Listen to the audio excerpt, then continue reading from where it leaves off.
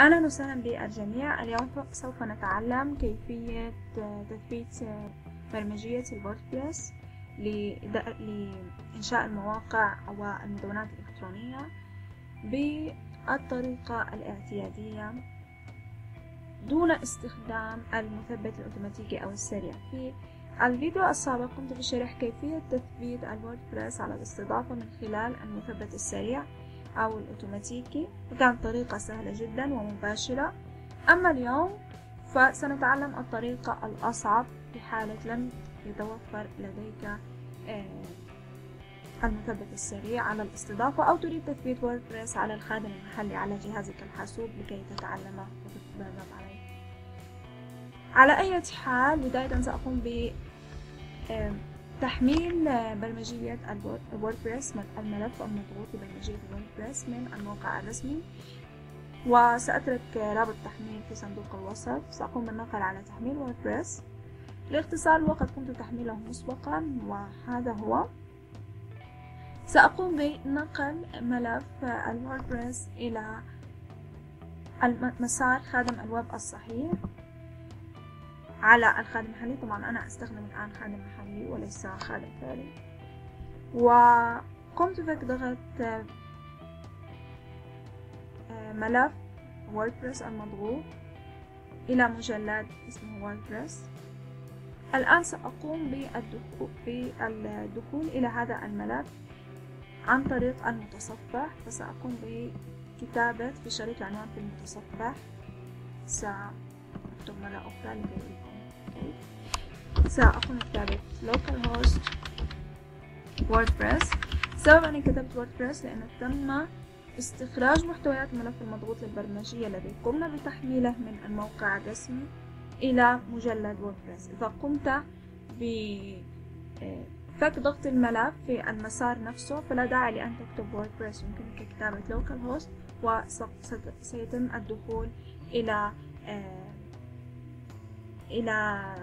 المثبت أو إلى خطوات التثبيت. أما إذا قمت باستخراج محتويات هذا الملف المضغوط إلى مجلد بأي اسم غير ووردبريس فعليك كتابة اسم هذا المجلد بدلا من ووردبريس. على أي حال سأقوم بالدخول الآن. سيقول لي مرحبا بك، الآن يجب أن تبدأ بعملية تثبيت. عليك إدخال اسم قاعدة بيانات، اسم مستخدم قاعدة بيانات، كلمة مرور، اسم المستضيف عادة يكون localhost، وبادئة الجداول. إذن علينا قبل البدء بعملية التثبيت علينا إنشاء قاعدة بيانات. كيف يمكن إنشاء قاعدة بيانات؟ علينا الدخول إلى phpmyadmin،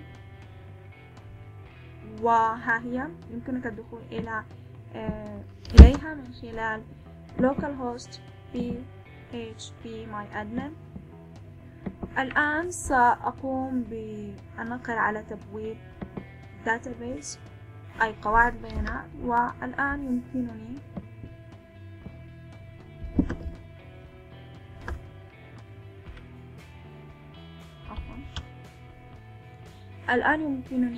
إدخال اسم قاعدة بيانات التي أريد إنشاءها. سأقوم بتسميتها ووردبريس، يمكنك تسميتها أي شيء.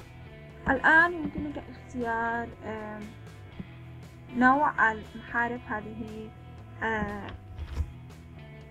محتويات قاعدة البيانات. سأقوم باختيار UTF-8 أو UTF-8.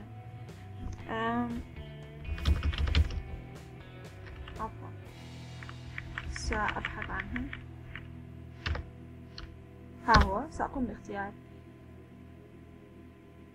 هذا نوع المحارف. سأقوم بالنقر على إنشاء، سيقول لي تم إنشاء قاعدة بيانات. إذا قمنا للتو بإنشاء قاعدة بيانات اسمها ووردبريس. هذا لا يكفي، علينا إنشاء اسم مستخدم لهذه القاعدة وإعطائه صلاحية الدخول لهذه القاعدة. سأقوم بالنقر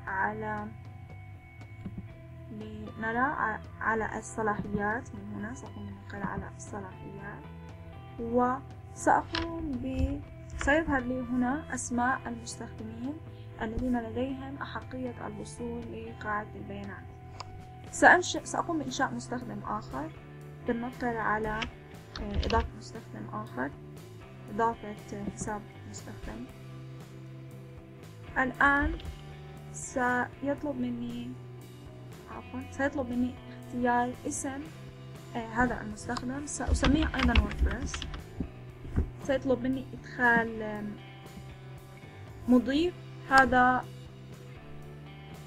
اسم المضيف سأتركه كما هو، أو يمكنك إدخال local host بمعنى أو كتابة هنا local host.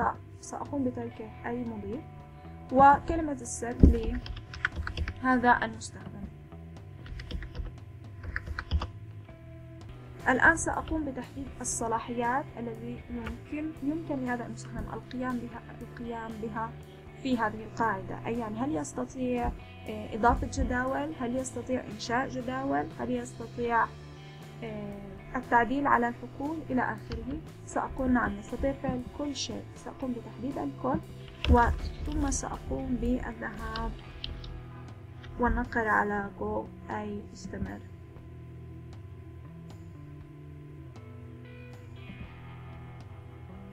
تم إضافة المستخدم بنجاح. فإذا الآن قمنا بإنشاء قاعدة بيانات اسمها ووردبريس، والمسؤول عن هذه القاعدة أيضا اسمه ووردبريس، وأدخلنا له كلمة مرور خاصة.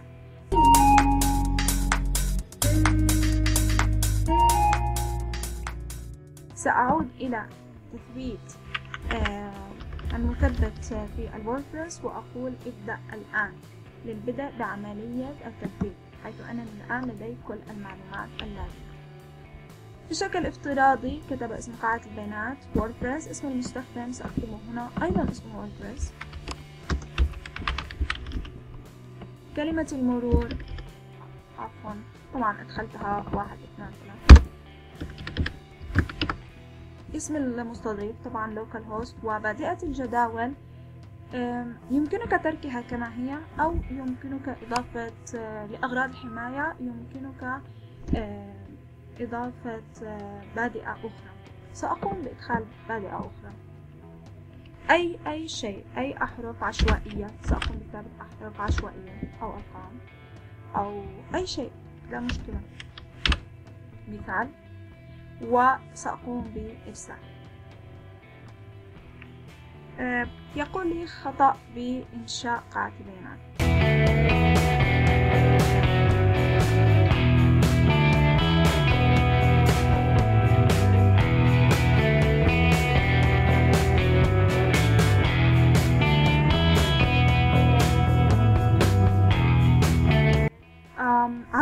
عفوا لقد قمت بقطع الفيديو لكي أفهم أين حصل الخطأ.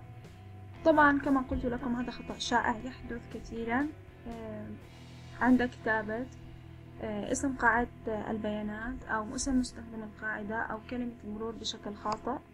الخطأ الذي قمت به للتو هو أنني قمت بكتابة اسم مستخدم قاعدة البيانات بشكل خاطئ، فكان اسم قاعدة البيانات يفتقد إلى حرف الآر، فقمت بتصحيحه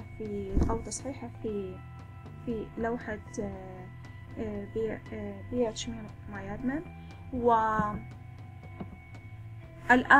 أعدت المحاولة مرة أخرى وأعدت إدخال المعلومات بشكل صحيح، والآن يقول لي رائع، لقد قمت بإنجاز العمل المطلوب وتم الاتصال بقاعدة البيانات. هذا شيء جيد. سأقوم بالنقر الآن على البدء بالتنسيق. سيقول لي مرحبا بك في المعالج، الآن عليك إدخال المعلومات المطلوبة، اسم الموقع الذي تريد إنشاؤه، مثلا ما اسم الموقع الذي أريد إنشاؤه. سأسمي هذا الموقع بشكل ابتدائي مختبر مدونة تعلمنا. اسم المستخدم سأقوم بإدخال اسم المستخدم الذي سيكون اسمي نورس، وكلمة المرور سأقوم بإدخال كلمة مرور. يفضل إبقاء هذه الكلمة لأنها تكون كلمة قوية، ولكن يمكنك إدخال كلمة مرور أخرى سهلة الاستخدام أو ضعيفة. سأقوم بإدخال كلمة ضعيفة لأن هذا هو تثبيت تجريبي. سيقول لي أنها هي ضعيفة جدا، أكد استخدام كلمة المرور ضعيفة. سأقول نعم أؤكد ذلك. وسيطلب مني إدخال البريد الإلكتروني، فسأقوم بإدخال البريد الإلكتروني learn@gmail.com، ثم سأقوم بالنقر على تنسيق ووردبريس.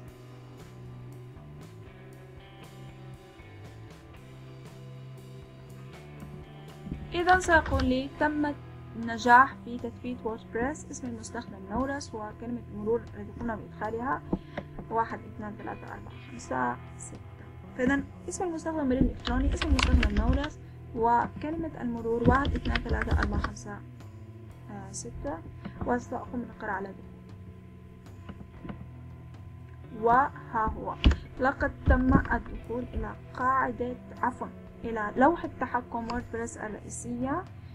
وهذه اللوحة كما تشاهدون أمامكم. سنقوم بالفيديوهات القادمة بتعلم عن هذه اللوحة، كيفية استخدامها لإنشاء المدونة الإلكترونية أو الموقع الإلكتروني. هذه اللوحة لا يراها إلا مدير الموقع الإلكتروني. إذا أردت أن تعرف ماذا يرى زوار الموقع الإلكتروني فيمكنك زيارة الموقع ومشاهدة الواجهة الأمامية الافتراضية التي سنقوم بتخصيصها في الفيديوهات القادمة. شكرا لمتابعتكم، ولكن قبل أن أقول لكم إلى اللقاء أريد أن أذكركم بالكتاب الإلكتروني الذي قمت بإنشائه، الذي يعلمكم كيفية إنشاء موقع ووردبريس بشكل سهل جدا وخطوة بخطوة. أدعوكم لتحميله، هو مجاني، وسأترك طريقة التحميل ورابط التحميل في صندوق الوصف. أما الآن دمتم بخير ومع السلامة.